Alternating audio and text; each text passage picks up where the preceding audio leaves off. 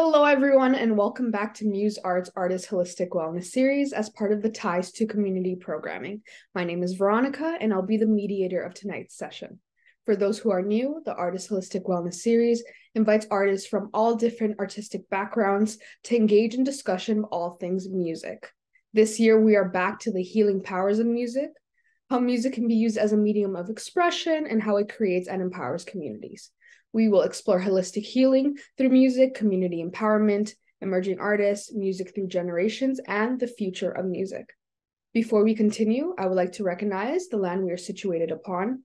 We recognize that we work and live on traditional Indigenous territories. I am currently located on the traditional Indigenous territory of the Huron-Wendat, the Haudenosaunee, and most recently the territory of Mississaugas of the Credit.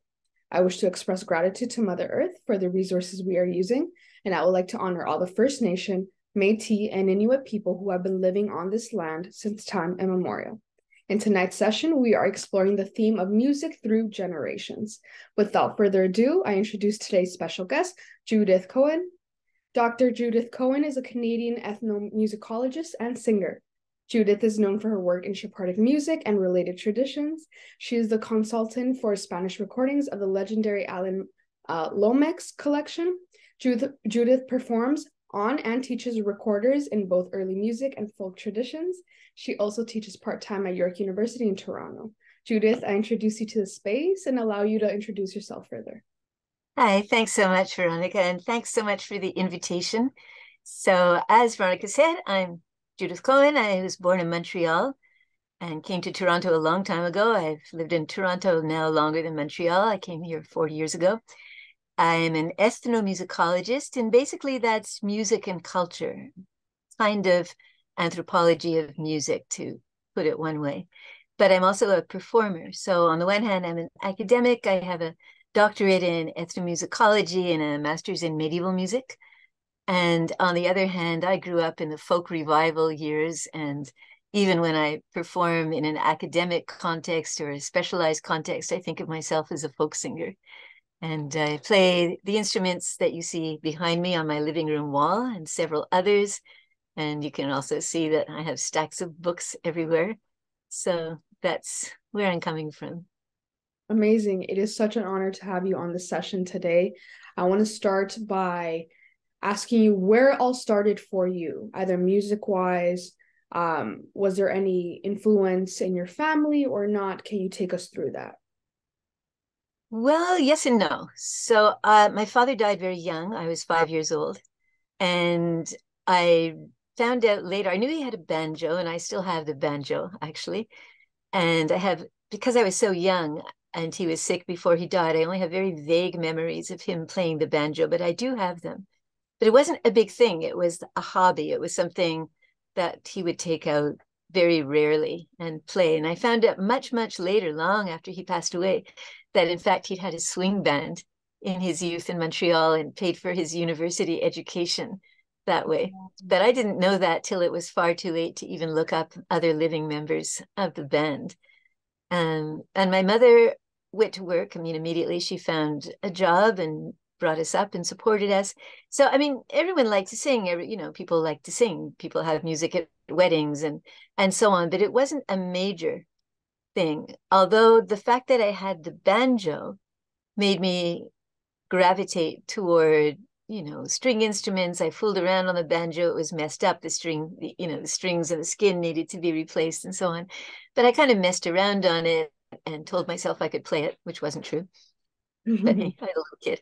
And eventually I became part of the whole folk music. I went to the Jewish Community Center. I was part of the folk song club. In fact, I think I co-ran it. I did at the high school. And I went to summer camp a couple of weeks a year, and we learned not only Jewish songs, but we learned songs of the American civil rights movement and protest songs. So those were built in from a really, really young age. I must have started learning those when I was 7 or 8. Wow. And so it was there, it was always kind of there, but it was never there as a profession that I was going to go into. And then when I started traveling, this is kind of all out of order, but it's all right.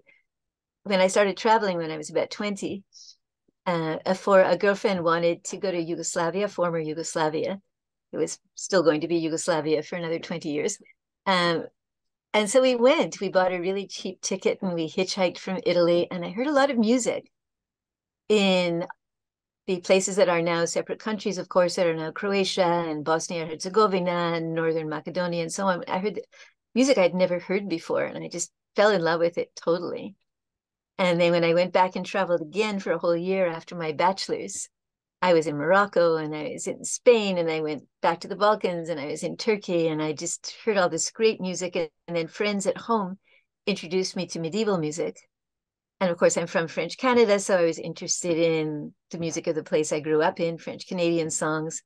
And I'm Jewish, so Jewish music, and I speak English, so old English narrative ballads and so on.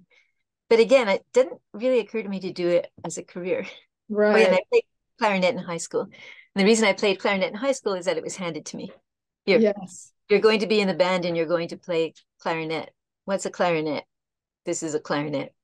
So I became first clarinet, actually, and then I moved from clarinet to Baroque recorder, just because I liked the repertoire better and because it was an easier instrument to take care of, and so on. So those are some of the streams that brought me here. Amazing.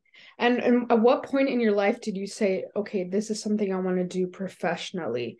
Now that I've been introduced, was it like when you were introduced when you went to travel, or did you have already like a mindset of this is exactly what I want to do?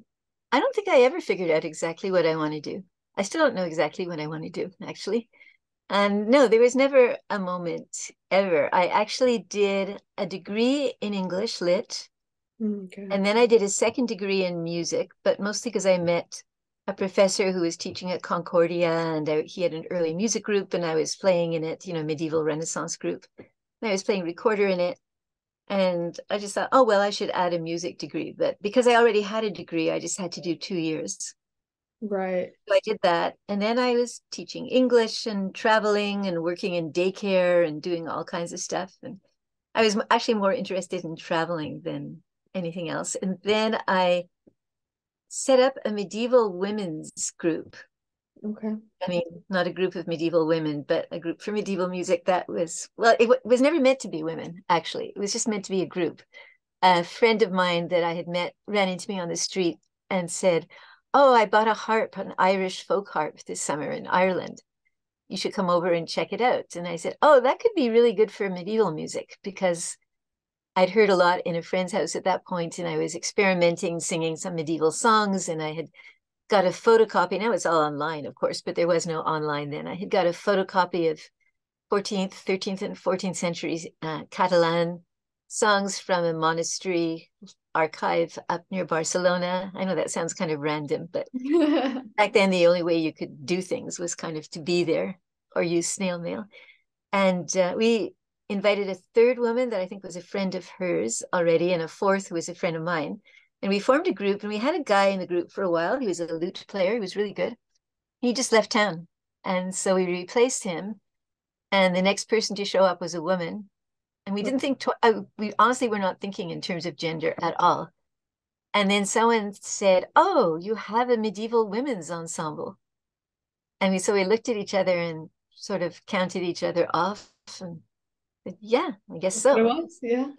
And we kind of marketed it in a way, but there was no Facebook, there was no online. If we had a concert, we did quite a lot of concerts, but the only way to announce them was to actually have a mailing list, photocopy announcements, buy envelopes and stamps, and address all the envelopes and send them out.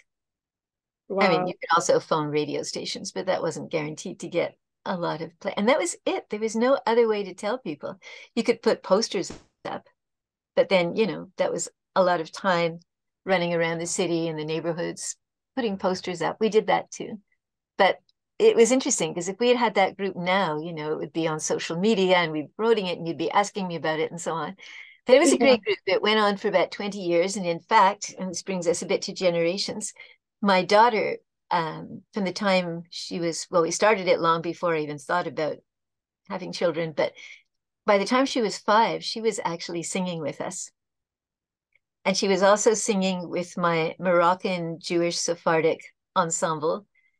and with me just by herself, and very rarely in English, mostly the repertoire that we were learning. So where other kids, I mean, she went to school, she went to public school, she went to birthday parties, she, heard everything that kids heard in school and parties and on the playground and at their houses and so on. But what she learned with me was actually not children's songs. I mean, there might have been the occasional one, but, songs from different countries, songs in Moroccan, Ladino, Judeo-Spanish, and Turkish, Judeo-Spanish, and medieval Latin, and Bulgarian, and Croatian, and so on. And this, for her, became second nature. Right. So that was the start, you would say, of just passing on everything you've learned through your daughter. Was it intentional, or was it more of, I want to bring her along and see if You know what? It was pretty practical. I mean, first of all, that's the music I did, and it's the music I listened to by choice. So that's the music that was around in the house. So it's just an osmosis factor. Yeah. And then, of course, we had a lot of rehearsals at my house, except if we were out of town. And if I was out of town, she was usually with me. So she was at a lot of rehearsals. She wasn't at the rehearsals, by choice or consciously. She was just there. She might be playing with something. She might be doing homework. She might be not paying attention at all, but she absorbed a lot of it. I would say I didn't really transmit stuff to her deliberately. There was one song that she wanted to learn when she was really little, and I was making a recording of general folk music in Spain. And she sang one of the Croatian songs with me because she knew it, but she already knew it. She'd picked it up. And then I think we were sitting in the subway one day, and there was a variation in Italian on an old narrative ballad. And I used to sing one voice. It was in two voices. And I used to sing one voice and play the other voice on. Do you see the instrument next to the books? Yes, the smaller one up. No, the bigger one standing up near the books. Okay, yes. Yep. So that's a bowed instrument. It's a medieval viol. And I was playing the other melody, the other woman's voice on the viol and singing the top part.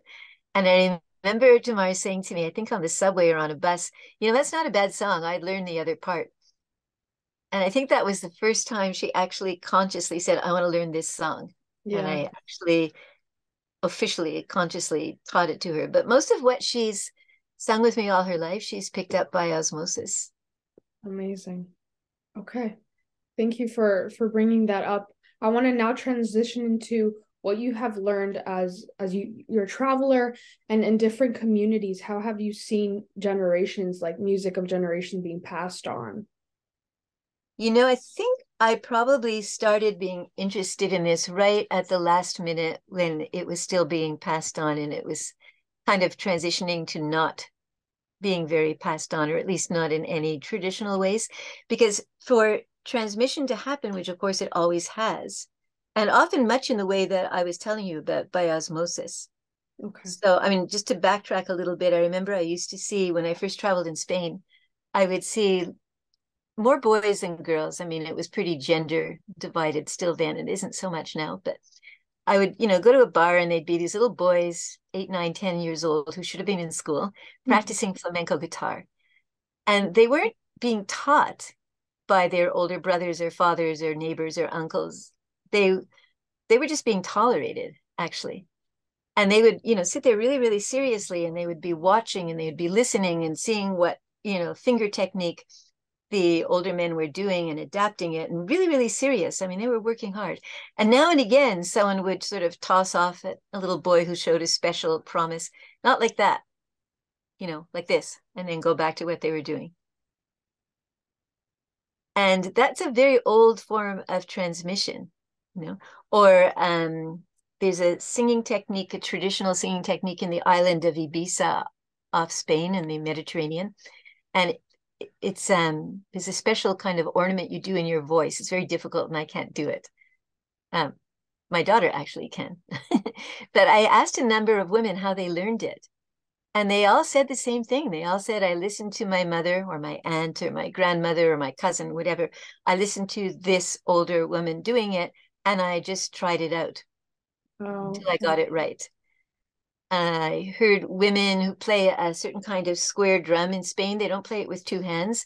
It's got a special kind of rhythm, and You play it with one hand hitting the drum and the other hand has like a wooden beater, and they're striking it. And I said, how did you learn those rhythms? They're so complex.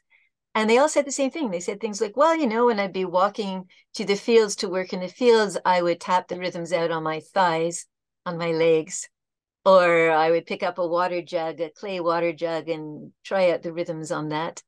And this is women. And the reason I'm saying this is women is that a lot of the time, and none of this is a rule, but it happens a lot of the time, the women had less free time.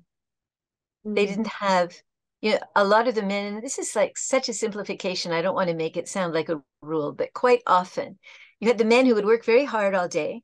They'd do whatever they were doing. They'd be working out in the fields. It would be agricultural work. They'd work with animals. They'd be fixing things, whatever it is they were doing. They'd work really, really hard, and they'd come back.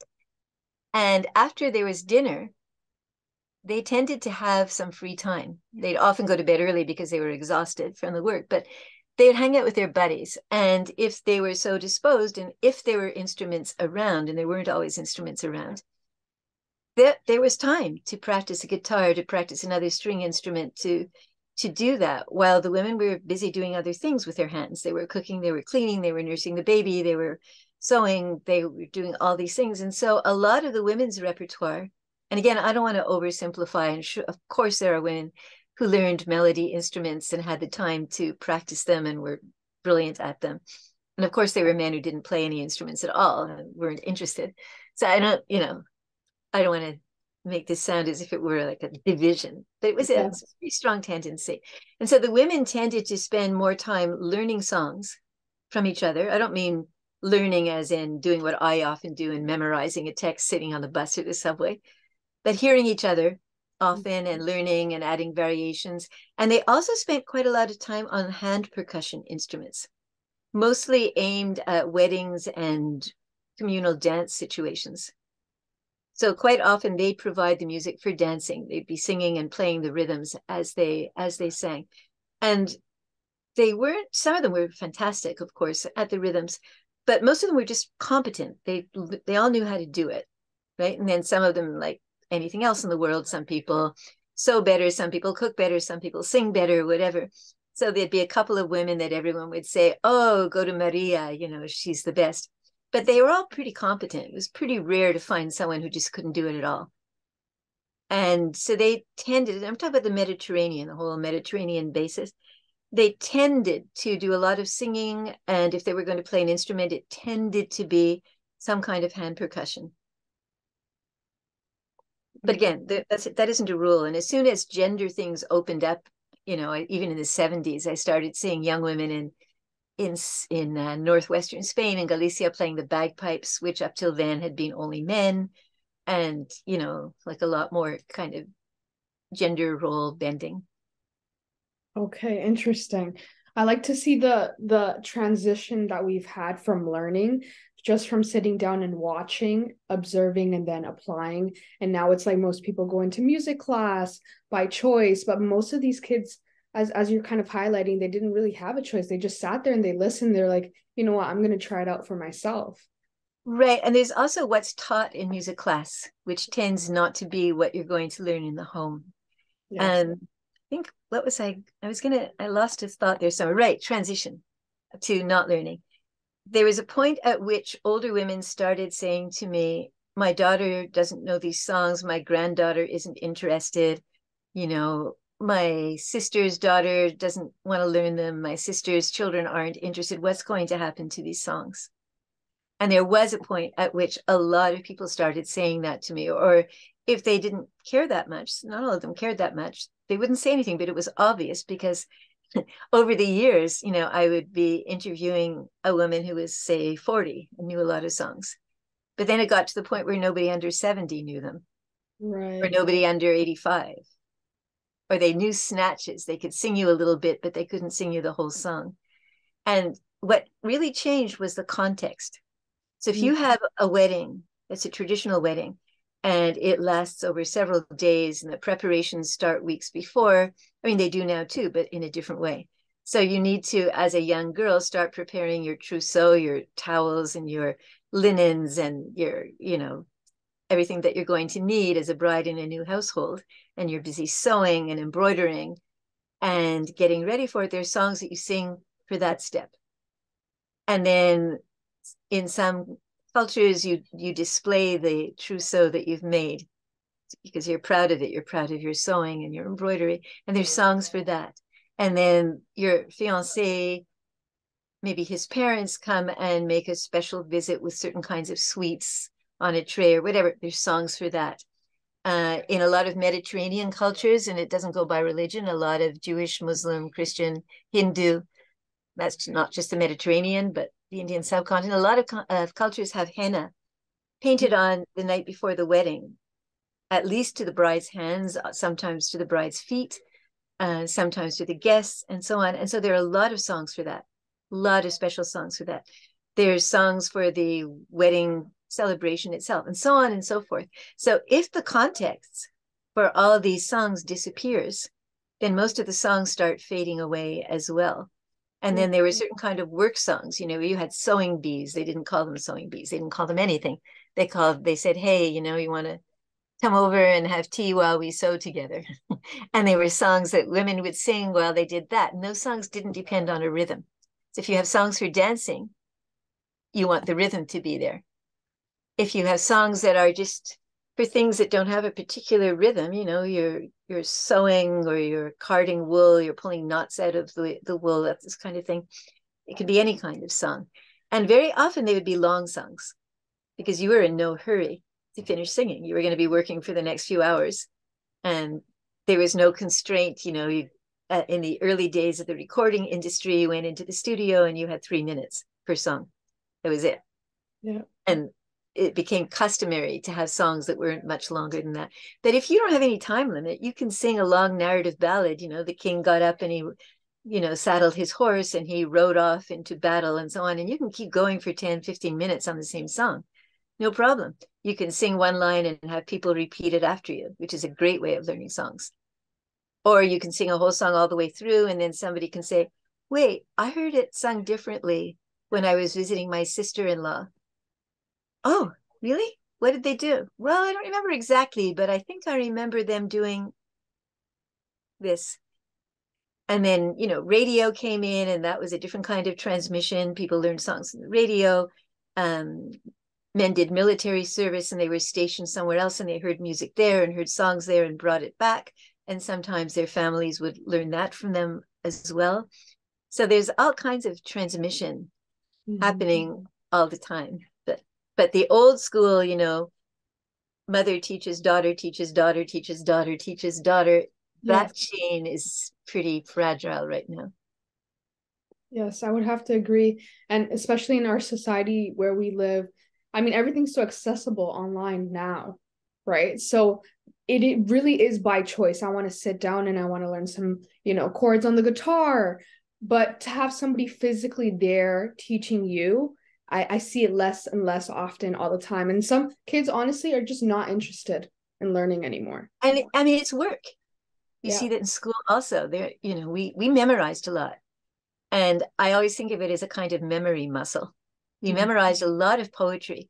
And the younger I was when I was told to memorize this poetry, the more I remember it now, actually, because it's just kind of, you know, fused into my internal hard drive kind of thing. But I can't recite part of it. I can recite all of it or nothing. You know, it's like kind of press some kind of interior click and the entire poem or soliloquy or whatever it is comes out, but I can't give you the middle of it or the end of it. Right. You know, that paradoxically, during the pandemic lockdowns, when Zoom really proliferated, there was a lot of teaching and transmission, sometimes of songs, actually quite a lot of songs, and a lot of minority languages. So paradoxically, the technology during the lockdowns really facilitated a lot of transmission. And it was very often from older generations to younger. And I'm looking at the Sephardic, you know, my specialty is Sephardic music, which is music of the Jews who are descended from the Jews that were expelled from Catholic Spain in 1492.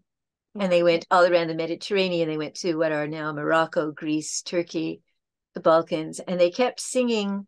Well, for a while they sang the same songs. Obviously, they would change them, but they kept singing in the old languages, and they kept some of the old songs and adapted them to new tunes and so on. But the language, which people call Judeo-Spanish or Ladino or a number of other names, was really dying out as a first language. Almost, I mean, very few, anyone who speaks it as a native language, is mother tongue is, is in their 70s or older now. But during the pandemic, there were already courses, there were already people setting up courses and textbooks and so on because they didn't want to see this disappear. And during the lockdowns, a lot of the older people, especially women who had, highly educated women, but they'd grown up with their grandmothers speaking it. And so you had at least 2 women I can think of offhand in their 80s from Turkey, but who've lived in the United States since they were in college. They went to study in the States and they married in the United States and stayed there. But they grew up speaking both Turkish and Judeo-Spanish in Turkey, in the city of Izmir, actually. And both of them, one lives in New York City and one lives in Texas. And they're in their 80s, and they both have husbands who are more fragile physically than they are. And they used to travel a lot, both of them. And they're both older themselves and, have some health problems, but they also have spouses who they don't like to leave for very long.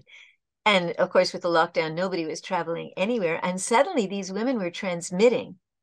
They both learned Zoom really quickly. They went from never having heard of it to knowing all the ins and outs really, really fast, sharing PowerPoints, creating PowerPoints, figuring out the best way to teach on Zoom, how far to sit from the camera, how much to use hand jet, everything.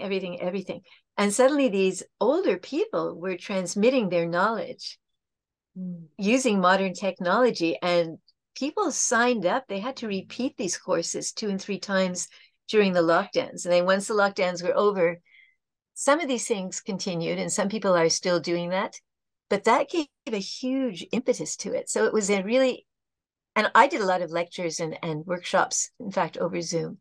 I did more than I normally do live in a given year. So that was a really interesting and I think very positive development. I mean, not that a pandemic is ever positive. You don't want anyone, sick or worse, but the technology helping traditional transmission with generations, I thought was fascinating and exciting. Yep. And even the fact that I can go online and just learn about these traditions without actually traveling to the country itself, sometimes accessibility is a problem, right? So I think that's also very interesting and a good positive to all this tech that's happening right now. Oh, absolutely. In fact, some of the archives of traditional song, and this has nothing to do with lockdown, are online now, and archives that I had to go to physically. And Right. you can't talk about access. You can't just pick up and buy a plane ticket, cross an ocean, and spend a couple of months, listening. I've done that. I had grants to do that way back when I was just finishing my doctorate. I had a postdoc grant to do exactly that. But you can't do that forever. Yeah. And I remember poor Tamar sitting with me in the archives at the National Sound Library in Jerusalem, so bored. And I just they gave me permission and I had to transfer as much of this to cassette as Wow. I possibly could so that I could study it later on. Wow. Yeah.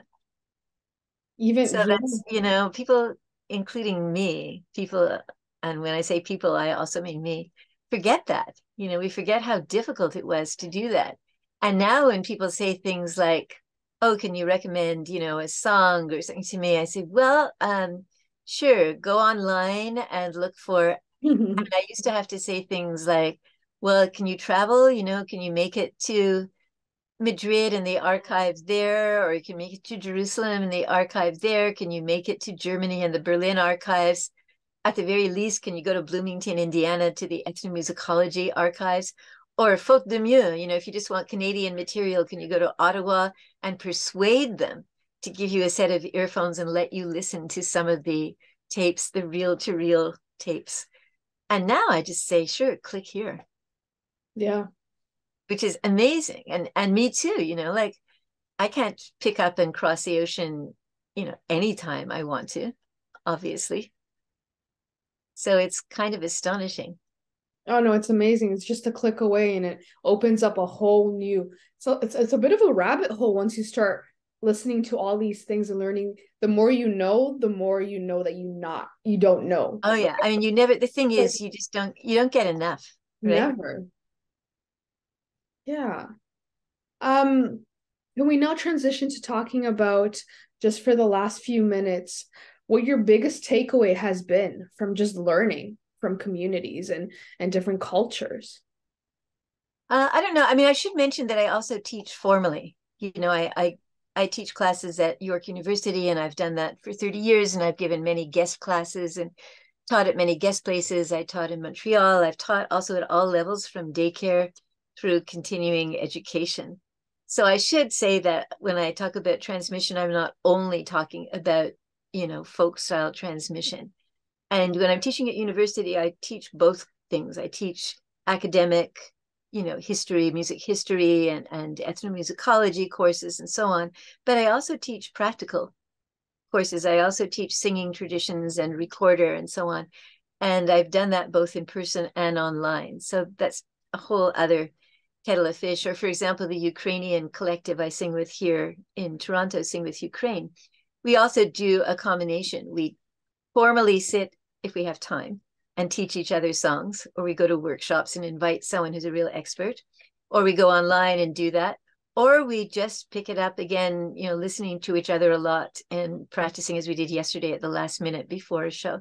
So I'm involved still in all kinds of academic, non-academic, formal, informal, and so on, transmission, and working with all kinds of generations at the same time. So I just wanted to make sure that was clear.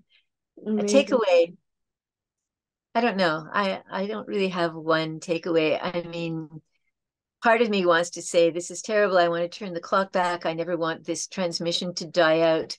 And of course, the little cynic in me, or realist actually in me, says, really? And would you also rather that these women not have washing machines and have to go to the river and scrub their clothes just so they can sing all those great songs that they sang while they, carried heavy loads of laundry on their heads to the river and got their hands all cold and red, scrubbing clothes against the rock? You really want them to do that just so they can sing those songs and transmit them? And you want their daughters to do that instead of going to school? Really?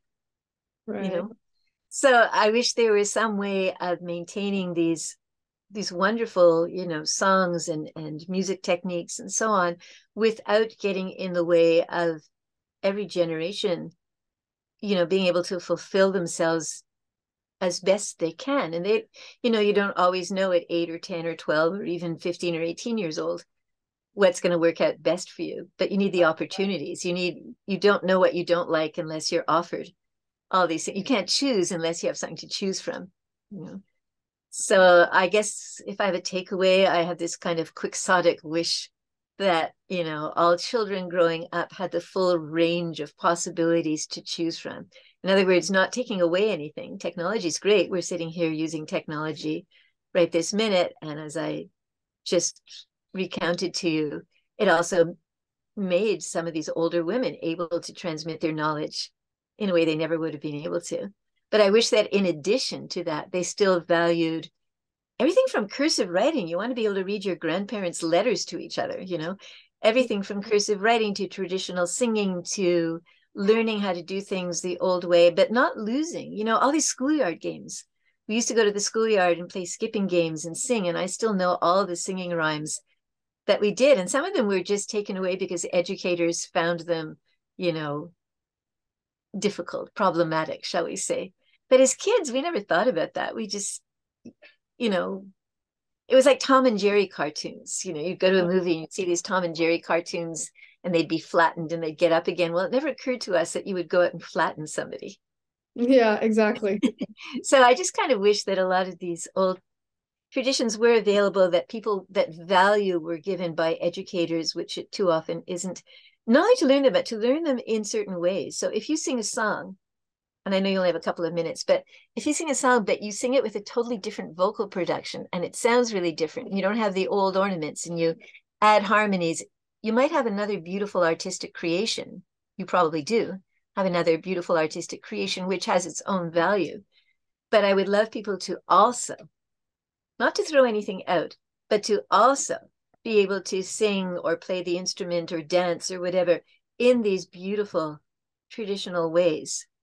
And again, not to take away from new things that people are doing, which are exciting and wonderful and more often than not really beautiful, but just to also keep the other traditions and at the very least enjoy listening to them and receiving them, and ideally also be able to do them if you can.